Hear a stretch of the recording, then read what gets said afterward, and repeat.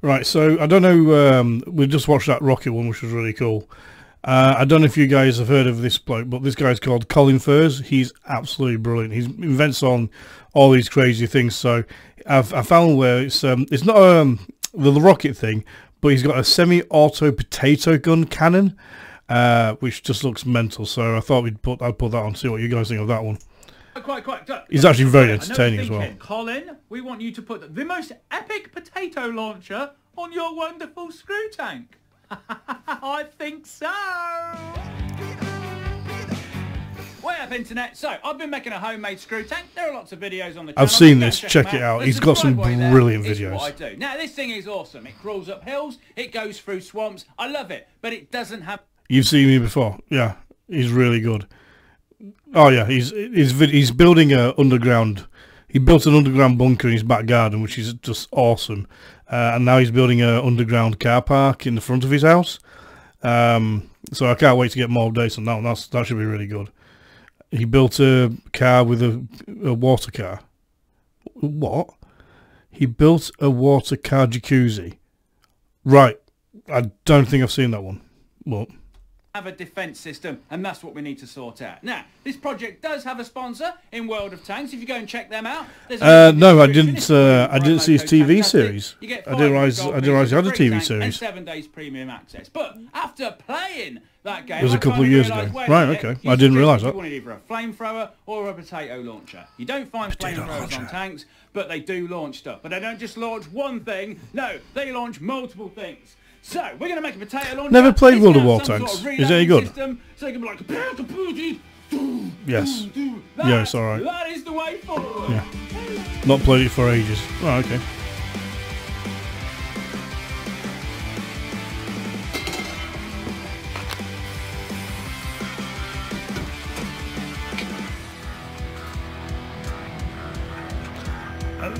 This is a potato gun?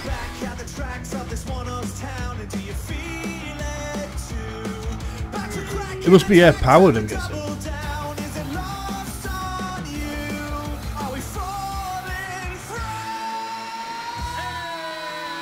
I mean, he's got something like 10 million subscribers, so he must make quite a lot. I don't know what exactly it is that he makes, but it must be a fair bit for like 10 million subscribers.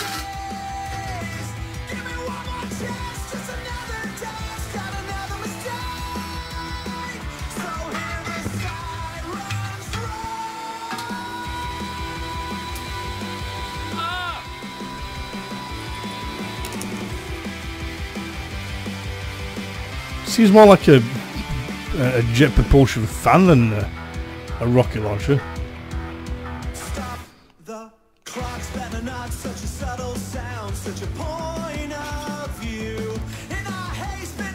Did I use a TIG welder? No, I never used any welding device. But maybe maybe a bit arrogant of me to say this, but I feel that if I were to use a MIG welder or TIG welder, I'd be really good at it really quickly, like almost pro straight off the bat. It's done. Right. I'm most probably completely wrong. It doesn't work. It's the most over-engineered potato launcher the internet has ever seen. So we've got a gas bottle, we've got a regulator, so we've got constant pressure comes round here, into a solenoid valve, down through the pipe, out over the fan, mixy, and then a piezo unit, push a button, bang, out goes potato. Right, let's go and give it a test. I would love to have a go at welding though, yes. That's a potato. Ooh.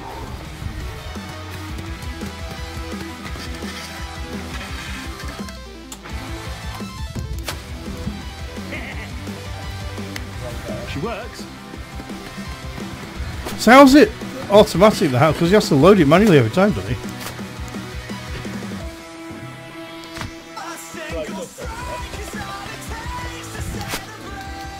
I've not seen potatoes like that before. Alrighty then, she works. We're not happy with it in its current guise. It needs to be semi-automatic. It needs to load itself. It needs to have that little bit of a first touch. Okay, so this is the plan. I've got another ring with a load of bolts welded onto it. So we're going to chop off this cone thing, because unfortunately now this is our enemy. Because what I want to try and do is mount 2 linear actuators either side of the barrel. The barrel? That's my mum! The barrel! And we want to be able to deploy the barrel out, a potato nugget drops in, and then it pushed back in, crush it into its own shape, and therefore seal it in, and then pish pash posh, off it goes. So we need to be able to go, and hopefully it'll sound like that. So then, weld you on the end, weld you up against the barrel. Make he is really smart. And what, maybe make a little bush for the thing to slide. He was a plumber originally. He was trained to be a plumber, I think. Well, I think I'll just do it, and then you can look at it afterwards and go, oh, that's what he meant. You wish you could do things like this. Yeah, I'd love to do stuff like that. It would be thinking of the ideas that he comes up with that I'd most probably struggle with, if that makes sense.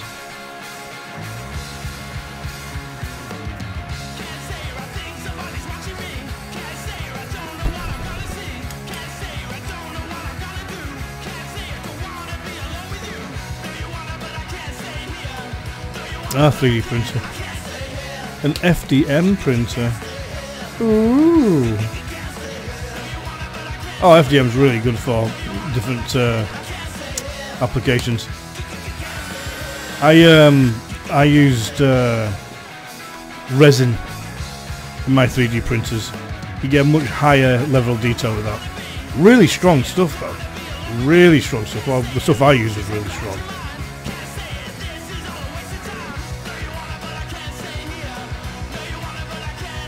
How's things going with the workshop? Good. Nearly all done. It's nearly all emptied now. There's virtually nothing left. Lathe went yesterday. If I just connect the battery. Oh, check this out. Oh, done yourself proud there, haven't you, first? Yes, so that's going to move out. Potato pellet's going to drop down, and then when it comes back, it will kind of crush it a bit more, and then it will form a nice seal, and it will squeeze itself in there nicely. That is the plan. But what we need like a little... Yeah, the lathe are gone, all machines are gone. With all the potatoes in to drop down, and then off to go and get fired. Just the wooden drawers left. And that's it. Basically turning it into a small home gym. So not much left to do.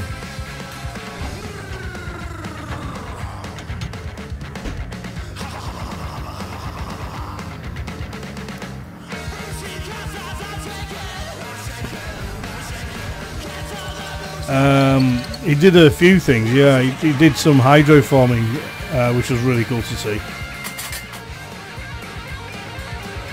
What's hydroforming?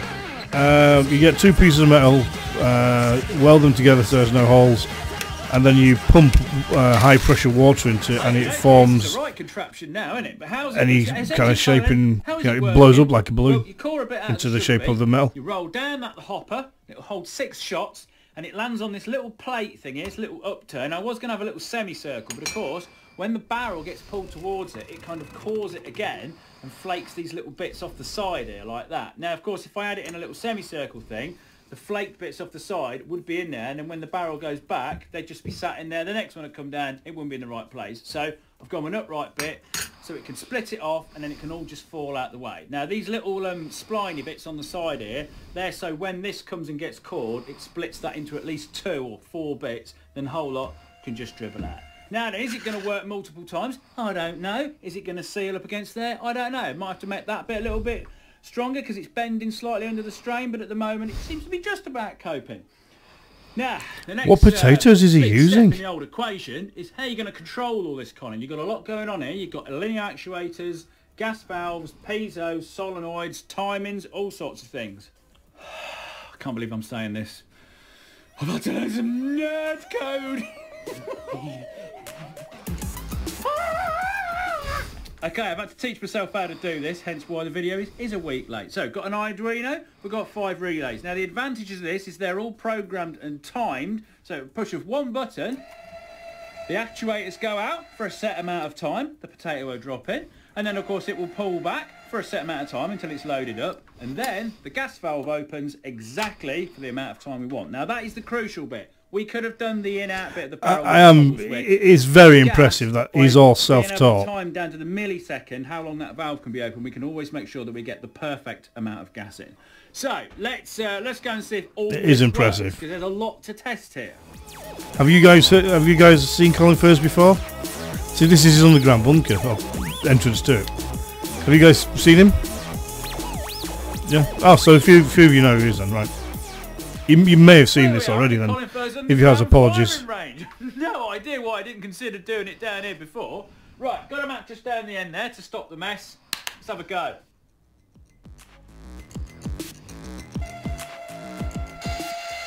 Ah!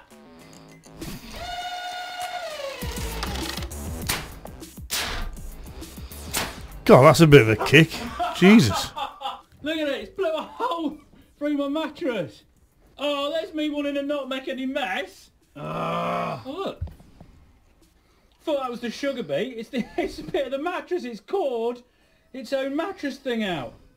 Okay, gas amount, perfect. I've had to change the actuators for some more stronger ones because they weren't quite coring the sugar beet properly, and also the shape. Oh, it's not potatoes he's using, it's sugar beet. And then they just cored a bit out like that. So I'm thinking, right, that makes more sense. With something round like an apple, and we'll give a potato a shot because I think now I've seen this, they might actually work all right.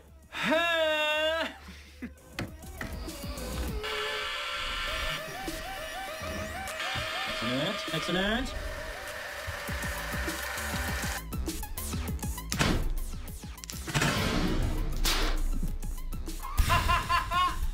Right, come on. You're going to drop down. Yeah! It's coming back for the reload. Come on. She's fired up. Ready to move. Oh my God. Look at that. It's all dropping out the bottom nicely. It's all caught itself. Excellent. Yes, there we are. That's a bit. Reloads itself, clears itself out, primes itself, smack, bang, off it goes. Brilliant. Now, right, just need to get some slightly faster linear actuators, somewhere in the middle, because they're too slow. The other ones weren't powerful enough. Boom.